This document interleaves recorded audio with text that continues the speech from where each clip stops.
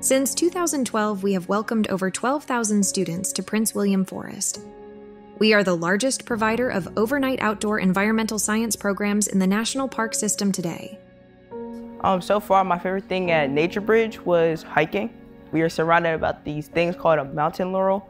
I've never really heard of it before, but when I came here, they taught us about tons of plants and animals, many things. We want to give every young person equitable access to natural spaces and give them meaningful experiences that are joyful, educational, and developmental. We know that outdoor programs lead to increased test scores and more thoughtful and informed students. This trip represents an opportunity for my students to get outside, for one, enjoy nature, and also see how science is done outside of the classroom. But also, they learn a lot about themselves and nature and our planet. To me, the Prince William campus is unique because of the history that this land has. Our cabins and dining hall buildings were all built in the 1930s by the Civilian Conservation Corps, as well as the history before the Civilian Conservation Corps and the people that have lived here and resided on this land. It's so much cultural history that I feel like our students are really able to resonate with.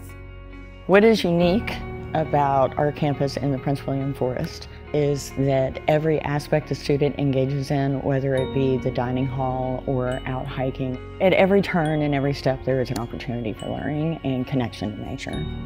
We learned a lot of stuff here at NatureBridge, like science and how we should protect the environment so we could have these parks that are really beautiful. Once we return from NatureBridge, our students tend to work better with one another because they have built teamwork skills that they don't usually get in the classroom. One of the positive outcomes is I've had kids over the years who went on to college and got degrees in biology and things like that. So I think NatureBridge has a long-lasting effect on a lot of kids. I think teachers should bring their classes to NatureBridge because of the special experience that it gives them to be able to be immersed in an outdoor environment and doing science hands-on in a creek or in the forest really just connects the bridges for them.